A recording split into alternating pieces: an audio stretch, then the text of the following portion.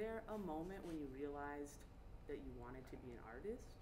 I mean, I've always been fascinated with visual media and also with music. So, I mean, I think one of my first big struggles as a young person was I was trying to figure out whether I was going to be a character designer for Disney or if I was going to write music like Tim Rice and was it Menken, two of the big Disney Renaissance musicians, and yeah, I was really struggling with it. You know, which is funny to be 6, 7 years old, and that's your problem in life. And I remember having to go to my adoptive mom and just be like, oh, I don't know what I'm gonna do. I have these problems. I feel like a grown-up, you know?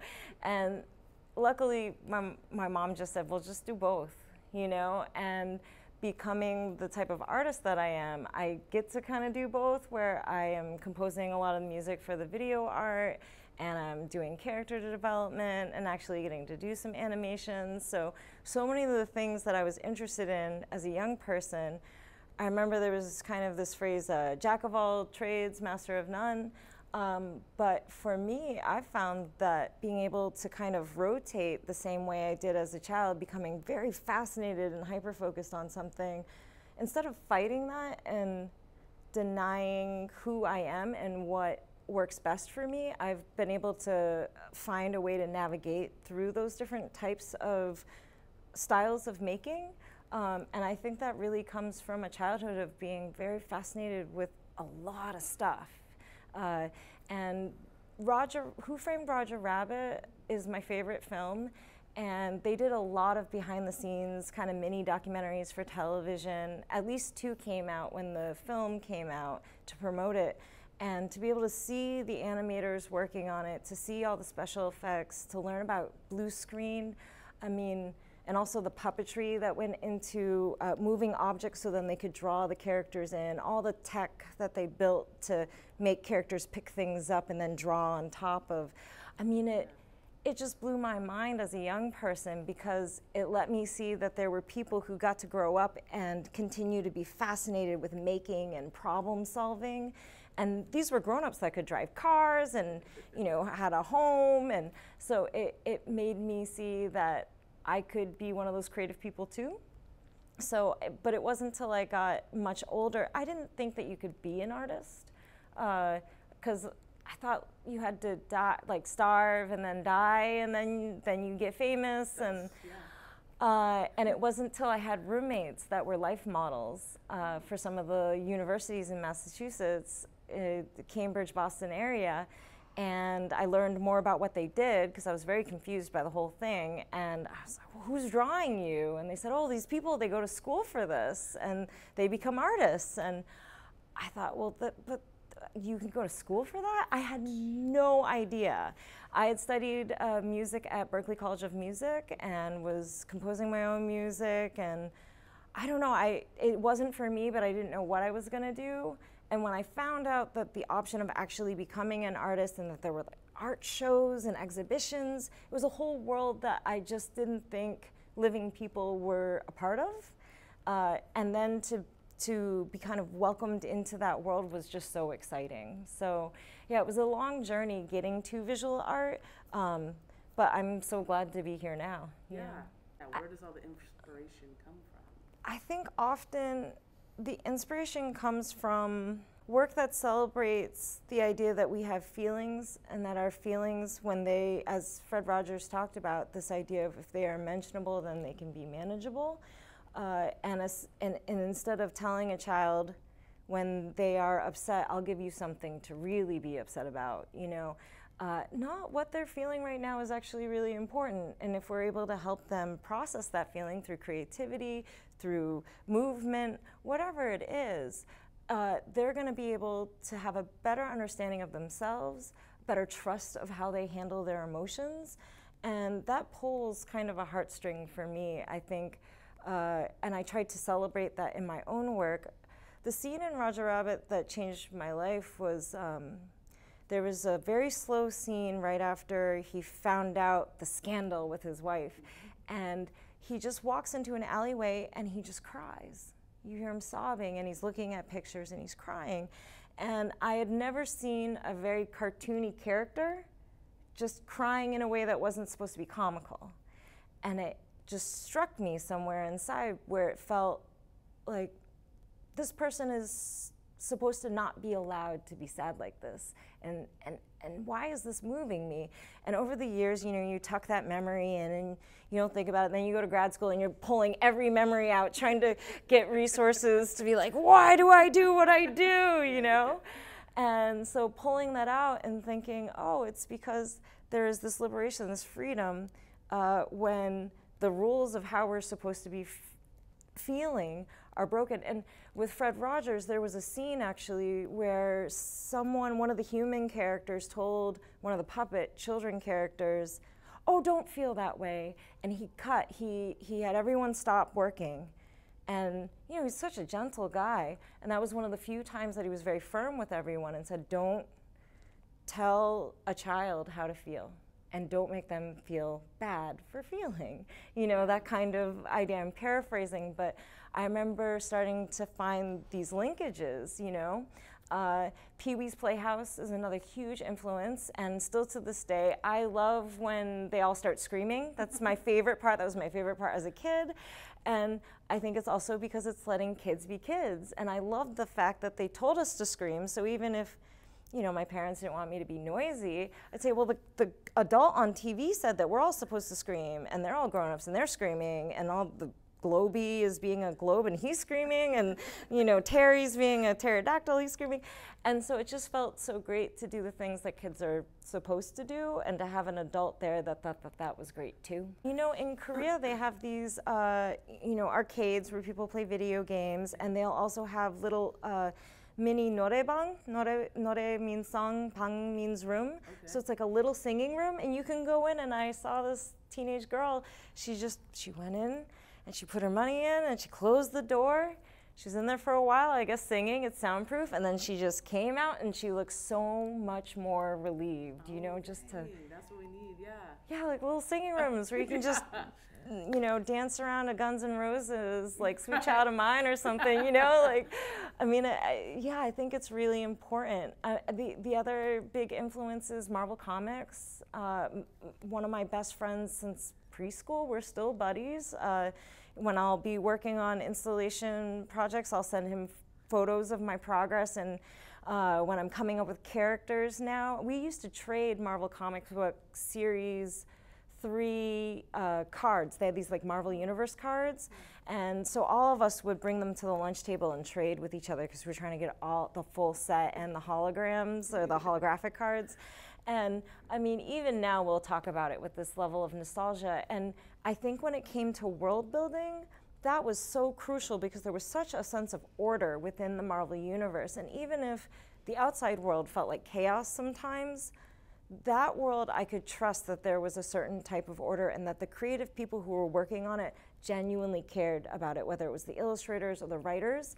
And I think that that kind of structure, when I started working in grad school to really kind of organize my imaginary world, the cosmic womb, and to use it as the parameters of how I created structure within such an interdisciplinary style of working, I mean, what better world to work with? I mean, we're seeing even now how that mythos of Marvel and their structure is expanding to the cinema and to a larger audience. And people love the fact that there's this history, that there's these characters, and they're not just going to do one thing in one movie and then just, I don't know, be completely different in another. And if they are, the fans check them on it, you know? Yeah. And I feel like in my own mind, there's this young version of me that's 8 years old, and if I have a character do something that they shouldn't do, you know, there's that 8-year-old version of me in 3rd grade trading those cards being like, JooYoung, you know that character wouldn't do that. And I'm like, all right, well then I guess we have to, but the painting needs purple in it here. Well, there shouldn't be any purple characters there. Well, what if we made a character like red and blue, but checkered, so it kind of looks like purple. You know, so there's these things that you're creating this dance between the formal responsibilities of being an artist and then also this strange kind of storytelling structure. And I think that the two put together just ask for innovation. What was the inception of the Cosmic Womb? Well, the Cosmic Womb, I remember I was looking at a book by Nancy Ferrier called The Primal Wound, and about how children who are adopted, the birth mother and the child has this wound from the moment that the mother decides to separate. Even in the womb, there's this primal wound.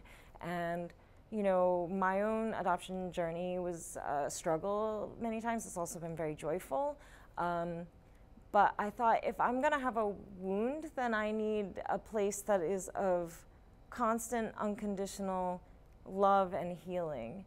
And I remember when I was studying in Korea, they have these scholarships for Korean adoptees, and I would go back to study language, and I was learning how to talk about, it was a gender studies feminism course, and they said that the womb was called the agi chib, which agi means baby and chib means house, so it's the baby house.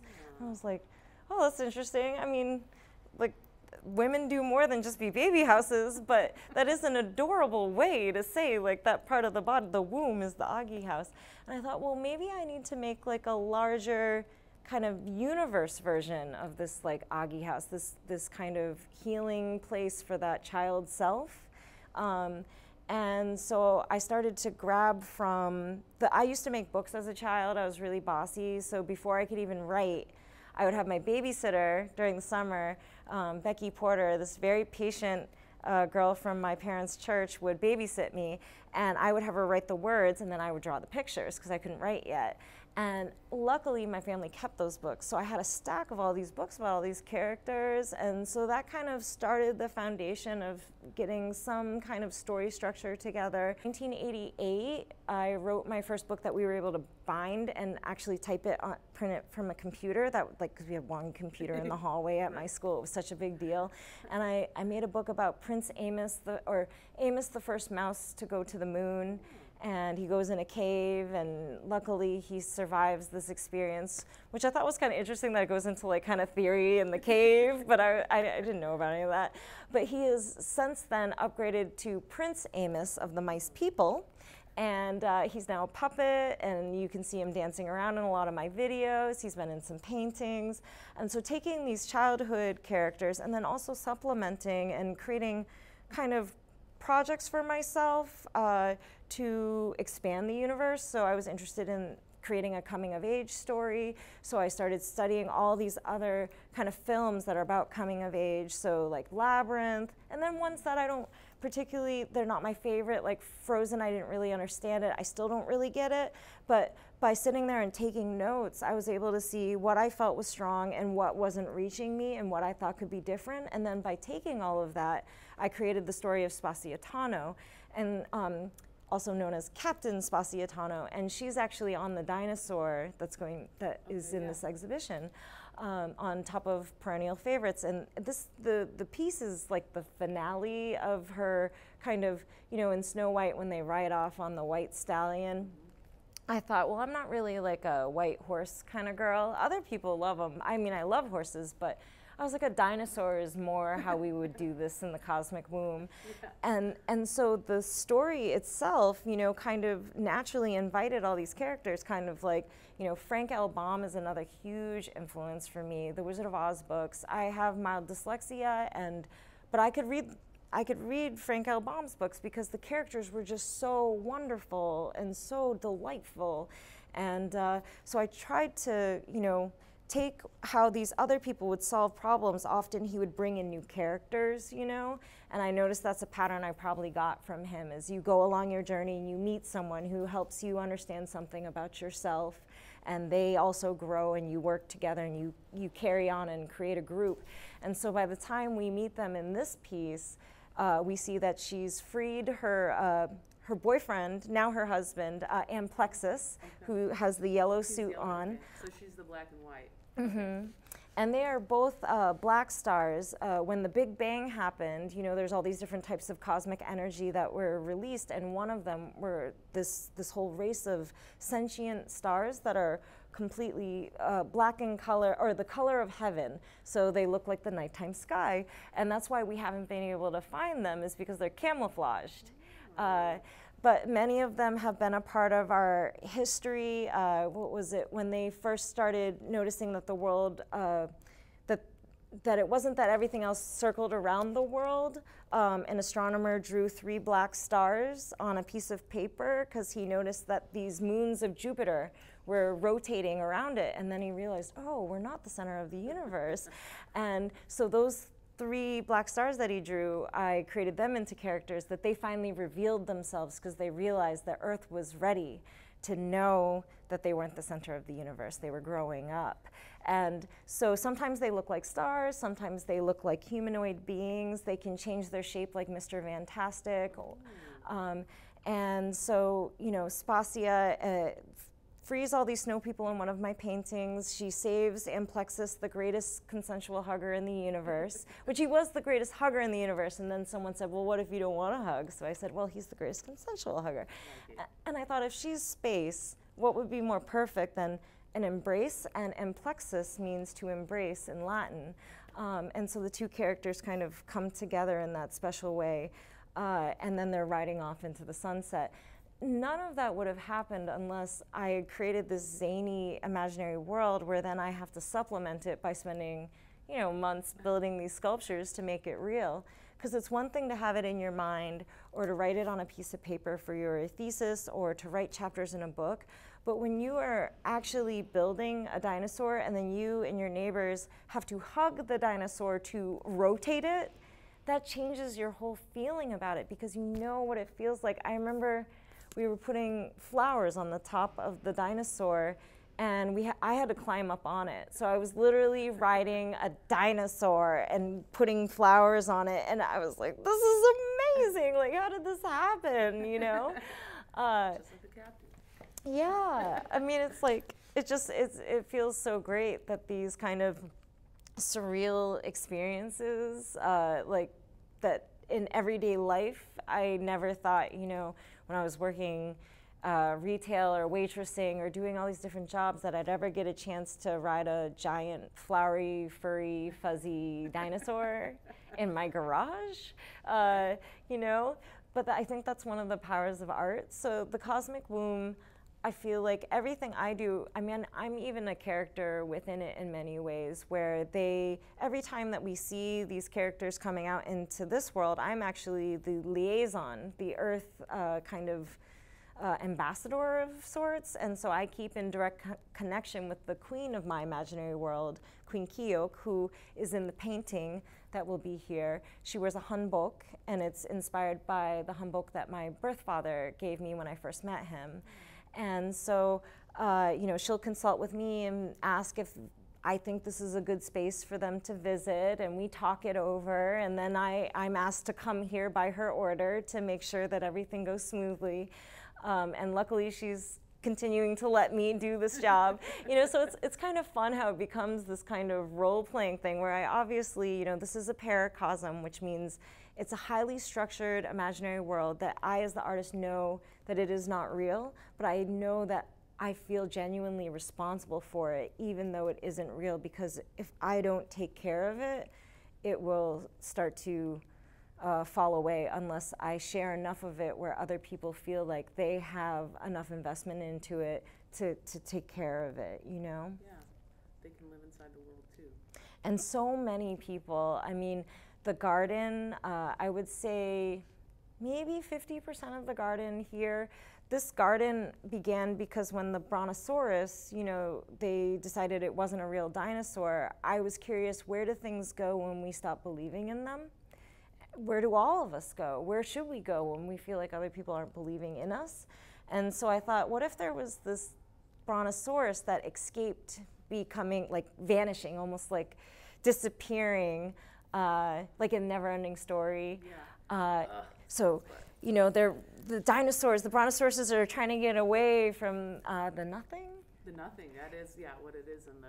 Yeah, like that kind of energy, just kind of trying to erase them. And so they end up stumbling upon the cosmic womb in outer space, and they want their own planet. And so they had this dream of building a garden that would soon become a planet. And so when I have volunteer time, people can make a flower, and the flower is supposed to represent someone who helped them grow up brave and strong. And the dream is that someday the garden will get big enough that they can have their own planet. And so the garden's called the Garden of Courage and Love. And usually when I do exhibitions, you know, pre-pandemic, we were able to have a time where people from the local community could come and make a flower that represented someone who made them feel like enough. So we've done this at the Art Museum of Southeast Texas. We've done this in Boston through Lesley University, and then also in my old studio in Houston. And so when you pick up a flower, a lot of times I can tell you who it was that did it, or at least their story. So this is Patrick Partita. He's an artist, and he made 3 flowers to represent him, his wife, and his child, because that's what makes him feel brave and strong. You know, there's a couple that was an artist and an architect, and I love that the girl was much shorter than the guy, but her flower was much taller, and they're my friends. And so being able to see these pieces, every time that they get reinstalled, I remember where those people were in their life at that time, and it reminds me too of all the people who have helped me continue my journey of learning what it means to be brave and strong. Because I think that that's something that we never stop. It's not like you figure it out and then you're like, okay, now I'm brave and strong. Yeah. I got it. Check. It's the collective strength of all these people that come together throughout your life that helps you continue to be a good navigator of all of the struggles that you go through, and also just accepting the joyous and the good things too, you know? Yeah. So yeah, that's a little bit about the cosmic womb. That's beautiful. I can't wait till it's here and set up so I can explore through it. I think we're here now. Okay, so something else I saw is that you like in your art to kind of, I guess, question the New Thought theory. Oh, yes. Is that true? Yeah, the law of attraction. Oh, yeah, all that stuff. Yeah. Explain, tell me, like, what is it that you don't register with the law of attraction? I don't like, I'm not particularly a big fan of things that make you think that if you process your feelings that bad things will happen to you. I think that it's okay to have feelings that are hard. I think it's important to be monitoring your feelings in a way where you see them as either sometimes feelings aren't true and they aren't helpful and they're actually hurtful, but we need to examine those things, at least in my opinion, so then we can get to the root of whether a feeling is something that is genuinely felt by ourselves or is something that has been taught to us. But if we are fearful of our feelings and think that some kind of superstition that if we think this feeling, something bad's gonna happen to us, I don't think that that is a healthy way to live. And I feel that a lot of their ideas about manifesting some reality because you manipulated the universe to give you something, no, everything we do is connected to everybody else. And so it is this long process of being involved with other people and sharing and giving and taking and, you know, or receiving. You know, it's a lot more complicated than I'm just going to sit here and think about a cup of coffee, and then if someone gives it to me, I'm going to say, oh, I manifested it. No, someone else spent the time being thoughtful enough to think about bringing you a cup of coffee, you know? And there's somebody else who, you know, picked the beans, grinded it, decided to leave their children at home so they could come here to, you know, prepare it. I mean, there's so much more. And to simplify it in that way, I don't think is healthy.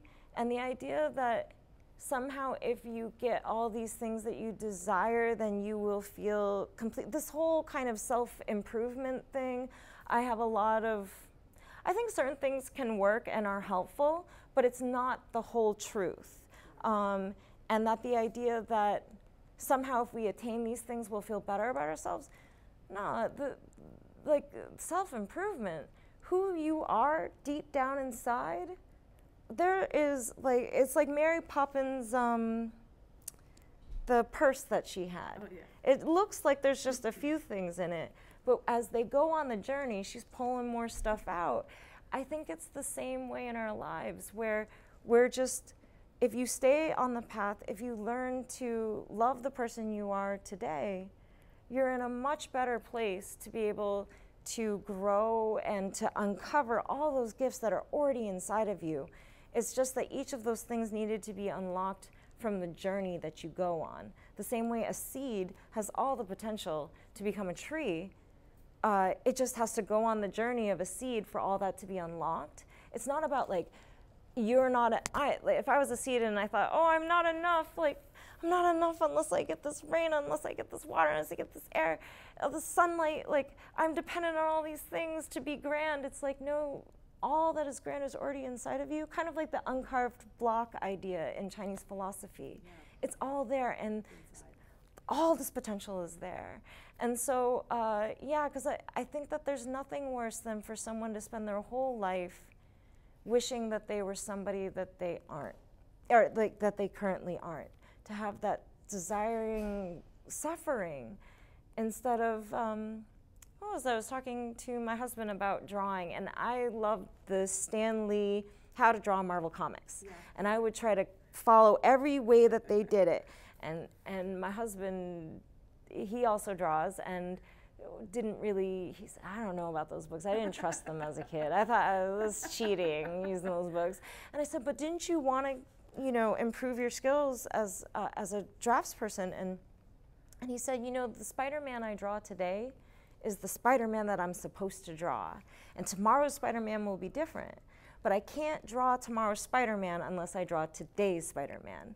And so when I work with students, I tell them the same thing. You know, when you draw and create what you do today, you don't need to send a bunch of hate towards it or, oh, I wish this was something else. Just know that you have to make this today so then you can make whatever you're gonna make tomorrow. And that's the way it goes with art, you know? Yeah. And the more that we're able to be loving and accepting of who we are right now, I mean, it just makes it, as Fred Rogers would say, you know, when we have this healthy, positive self-love, we get along and get on in the world so much more easily, you know, because we all know somebody who doesn't like themselves, they don't like their clothes, they don't like their car, they don't like this, they don't like the weather, they didn't like the weather yesterday, they're still mad about the weather from 6 months ago, and it's like, geez, like, yeah, aren't you tired? Yeah, how is that ever going to be like a place where you can uncover anything if you've put all this stuff on top, you know? And so that's where I think my skepticism about this whole self-improvement thing is. I think that it's a lot harder to market the idea that everything is actually already inside you. Right. It's just that you gotta go on this journey, you gotta fail sometimes things work out, you know, and you gotta learn and grow, because you can't put that in a book or a bottle. You can't sell it. Everyone's journey is different. Yeah, and I mean, my last video art project, the Infinite Pie project, was all about that, about creating these alternative to the self-improvement kind of self-improvement coaches. They're you are enough coaches, and they're these little pies that tell you that you don't have to fight for your slice of the pie. We all have our own pie, we all have our own path, we have our own journey, we have our own life to live. And I really do believe in this era where there's a lot of people kind of hooked into social media, where I've always thought social media was kind of like, you know, on Valentine's Day when people get to leave something nice for you, you know, I was like, oh, this is fun. This is like, I get to see what they're doing. And then I can write them a little note, like on Valentine's Day when you give them like a little card. But then I didn't realize until I started having some of the volunteers that were working with me would say, oh, I look at Instagram and I just get so depressed. Like, what am I doing with my life? Like, all these people are doing amazing things. And I would think, you're doing amazing things too. I am so amazed by all the things that you're teaching me. Yeah. And so that was the inspiration for trying to create a character that celebrates the idea of you are enough and no one else can live your life but you. Only you can have that pie, you know? Yeah. And so I'm always trying to find ways to share new ideas and kind of philosophies about life that I've been gifted from these experiences of working with people through some kind of audio-visual form. I mean, because it was so effective for, say, Jim Henson, another huge influence on me. You know, what we saw happen with Sesame Street or Fred Rogers or many of the Disney films. You know, there are moments that celebrate imagination, celebrate using your feelings to help you grow, to acknowledge them. I mean, I don't know if there's anything that I thought was at the core of everything I do. There's the national motto of the Cosmic Womb, or the planetary national motto of the Cosmic Womb is, have faith, for you have always been loved. And I hope that the work continues to promote that idea, that even if you didn't grow up in a family where you felt unconditionally loved, or maybe you felt abandoned, or you didn't feel like you were ever enough, somewhere out there in this universe, whatever you want to call it, there is an enduring energy that has always wanted you to be alive, to be who you are today. Whether it's the science of the cells in your body that wants you to heal every time that you bruise your knee, or it's a math teacher that stays after class that reminds you that you're not stupid, you just think about numbers differently. Yeah. There's somebody out there that has loved you just as you are, you know? For sure. Yeah. Nice. Okay, so through all of this, you did mention that your mother told you to just be all the things that you wanted to be. But what is some advice that has really stuck with you throughout your journey? That's a good one.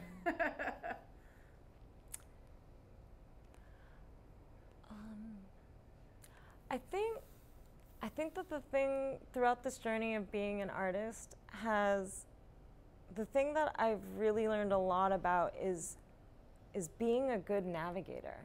I used to think that if you set your heart on something, then you have to do it 120% or something. And if you change your course, then you've failed.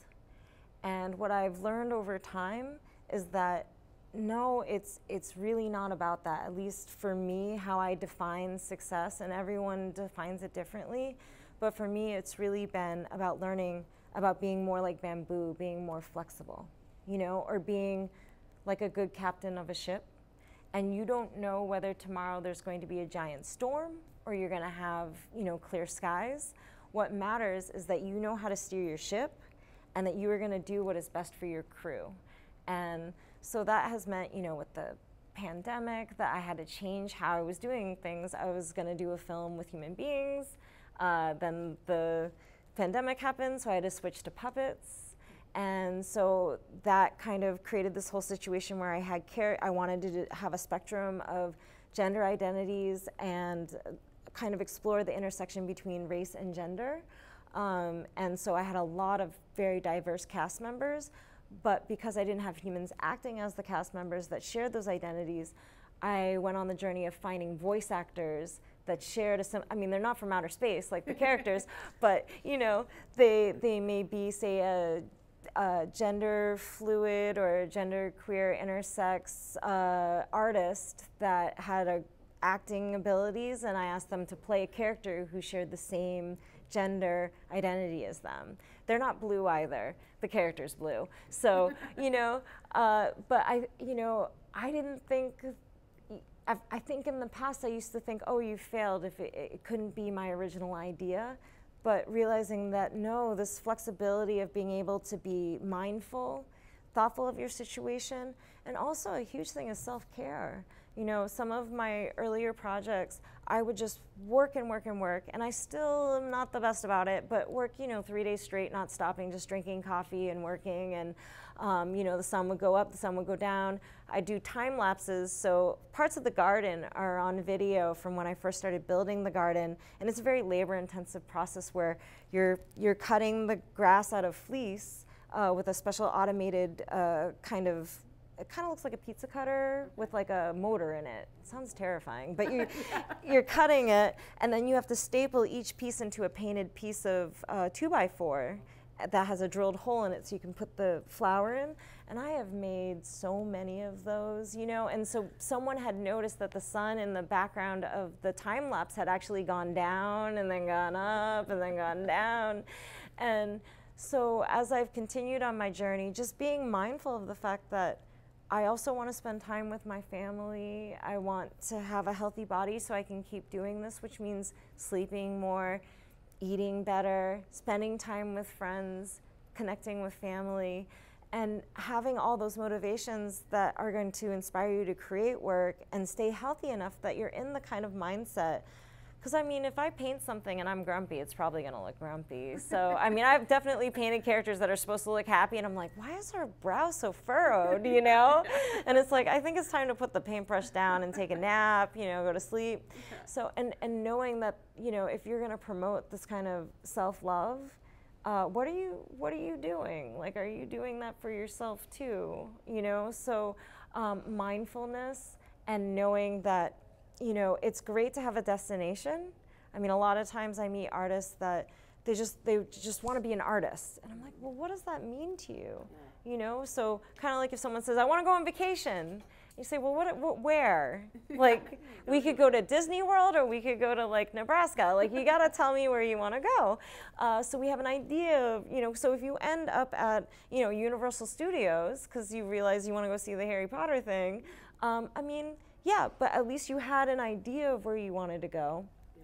And then I think that there's such great strength in knowing when you're like, wait, we need to change course because I gotta go over here and see this, I gotta experience this. And to know that when your heart pulls you towards something, that's okay too. Your heart is a great compass as well. Flexibility on travel is very important. Yeah, whether it's travel in the mind or travel, you know, like, I think there's a lot of things that my younger self didn't get to see, that it, you know, it's interesting when something creates a hunger and you have two choices as to how you navigate that. You can say, this is a defining point where other people decided for me that the world was not made for me, you know, and I'm gonna go over here and feel horrible about it.